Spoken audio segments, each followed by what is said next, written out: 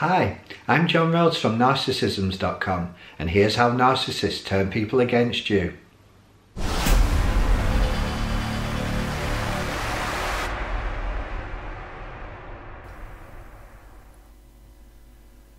Whether you're friends, colleagues or lovers, narcissists often drive a wedge between you and other people, and there's several reasons why they do this.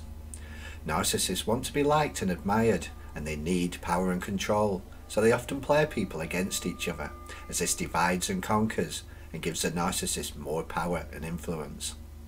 Narcissists also bait people into falling out to confuse things, allowing them to get away with more narcissistic behaviours and manipulations, because when trouble flies from all directions, it's difficult to know what's going on and who started it. On top of this, narcissists also discredit people and encourage others to distrust them, and this allows the narcissist to gain more favour, and it stops people believing them if they reveal the narcissist's bad behaviours. Dividing people is an important tactic in most narcissists' arsenals, so they develop many ways of achieving this. Here are some of the most common ways narcissists turn people against you. Reactive abuse. Narcissists often use reactive abuse to convince people you're crazy or unstable. This is where the narcissist pokes and prods until you eventually snap, then blames you for the reaction. The narcissist may find something you're sensitive about. It could be your weight, your lack of academic success, your job, etc. Then they keep prodding. The narcissist might provoke you for hours, even days, and you may stay calm throughout. But eventually, one insult is a straw that breaks the camel back, and if you're unlucky, you explode in front of witnesses.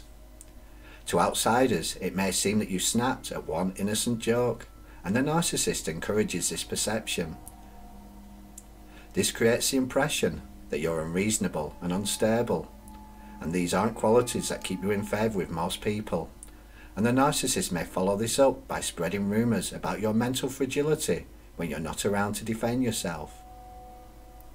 Narcissists like to ruin the reputation of their former partners in particular, because they know they're likely to reveal their private persona now they're released from their shackles.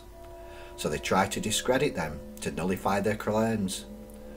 Narcissists are even known to discredit their partners before they split, in anticipation of what's to come. Coax you to criticise others. Another trick I've seen narcissists use is to encourage people to criticise others, then report these criticisms.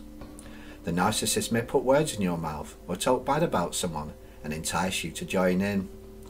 You may half agree with the narcissist to keep the peace, and that's enough. You said it. They can now report your slander, and technically they're not lying. The narcissist feels justified reporting your alleged criticisms, even though they encourage them and put words in your mouth, because they delude themselves into thinking that you did it on your own volition and that they're only trying to help. People obviously don't like being criticised behind their backs, and if they believe the narcissist, it could spell the end of a friendship. Half-truths. Narcissists are experts at bending the truth just enough to fit the narrative they want, and they can twist something you said or did to make it seem like you were hostile or critical, even when you weren't being. They may describe in dramatic fashion something you said or did and infer your real meanings, or they may quote something you said but in a much sharper tone than you delivered, which gives it a whole new meaning.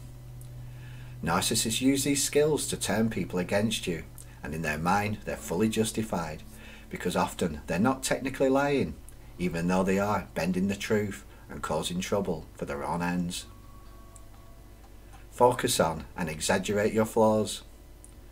Narcissists are experts at painting a picture of you being a bad person, and they sometimes do this by drawing attention to your flaws, and we all have them. Narcissists highlight flaws in a dramatic way that makes them seem much worse, and they usually embellish them with a sprinkle of artistic license. The narcissist may repeatedly talk about your flaws over and over, drumming them into people's minds until eventually that's all they see from you. This leaves the impression that you're a bad person simply because you're not perfect, and it's surprising how many people fall for this, especially if they spend lots of time with the narcissist. Blame shifting. Narcissists may unintentionally turn people against you, and this is sometimes due to blame shifting. The narcissist may blame you when they've done something wrong, not because they want to get you in trouble, but because they want to get themselves off the hook. You're just collateral damage.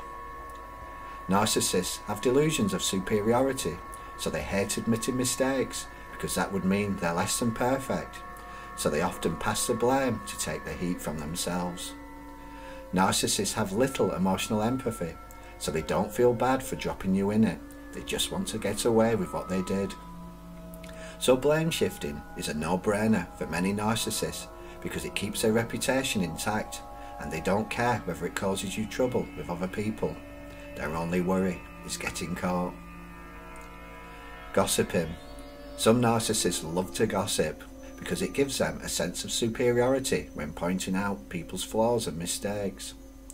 Narcissists feel a sense of comfort exposing others' shortcomings because it takes attention away from their own, and it allows them to feel superior in the moment.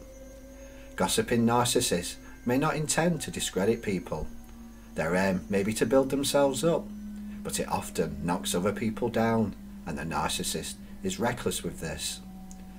Narcissists are self-absorbed, so they focus more on what they gain rather than the harm they cause others, allowing them to recklessly ruin other people's reputation just for a quick boost. If you know someone who gossips about everyone to you, then there's a fair chance they also gossip about you to them, and whilst it may seem harmless, it can cause untold damage to your friendships and reputation.